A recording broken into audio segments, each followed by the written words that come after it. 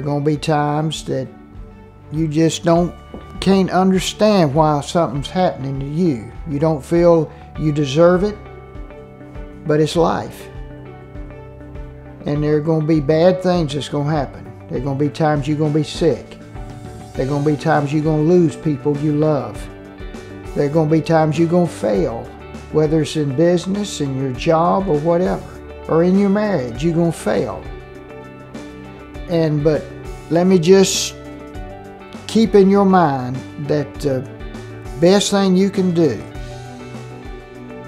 that the most powerful thing in your life that you can do is have the strength to get down on your knees and ask God for guidance.